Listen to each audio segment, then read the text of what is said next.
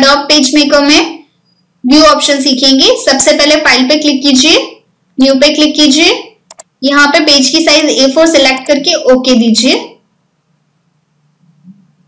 आप देख सकते हो आपको यहाँ पे पेज दिख रहा है। हमें टेक्स्ट लिखनी रहेगी, टी टूल लेके हम यहाँ पे टेक्स्ट लिखेंगे।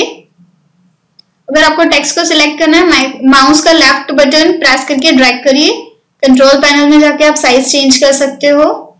यहाँ पे साइज चेंज हो गई। अगर आपको टेक्स्ट को मूव करना है तो एरो टूल लेके आप टेक्स्ट को मूव भी कर सकते हो। आज हम सीखेंगे व्यू ऑप्शन। मेन्यू बार में आपको ऊपर व्यू ऑप्शन दिया हुआ है।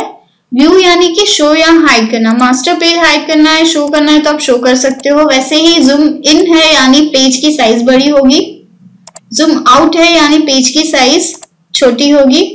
अगर आपको लार्ज साइज में सेट करना है तो लार्ज पे क्लिक करिए, पेज की साइज लार्ज होगी। वैसे ही अगर फिट इन विंडो करना है तो जितनी विंडो की साइज है उतनी साइज में आपकी स्क्रीन सेट हो जाएगी। उसके बाद है डिफरेंट साइजेस 100% 200% दी हुई है, आप वहां से भी सेट कर सकते हो। उसके बाद है हाइड रूलर, रूलर हाइड हो जाएगी। अगेन आप जाके व्यू में शो रूलर करोगे तो रूलर आ जाएगी। उसके बाद है हाइड गाइड, यानी आपको गाइडलाइन हाइड कर देगा।